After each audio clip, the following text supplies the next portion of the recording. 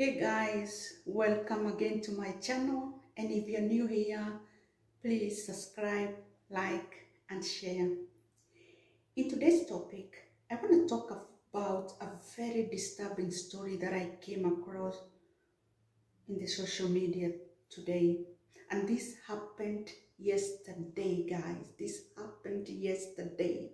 A woman have just decided to cut off the private parts of her child, just like that.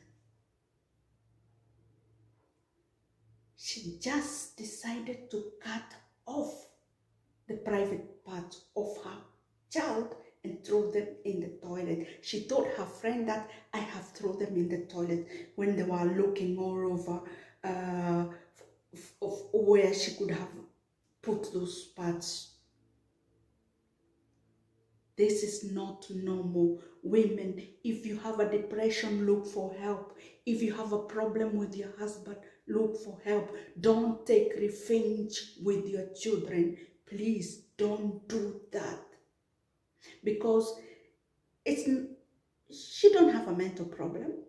Because if she have a mental problem, she could have stayed there and say, I've done that. She decided to run away. Until now, police are looking for her. She have run away to, I don't know, Makueni or someplace there. This is very, very, very sad. Kids are dying in the hands of their mothers. This is it. I cannot describe this. I really cannot describe it. It's really a shame. It's a shame. Your own child, and you commit such a crime. And I begin to wonder, is it kind of a ritual? Is it something satanic? Or did somebody tell her, go and do that? Or maybe you will be rich, or maybe this will happen, or it have to be something behind this. Please, women, we are supposed to protect our children. We are not supposed to be the one who are hurting them.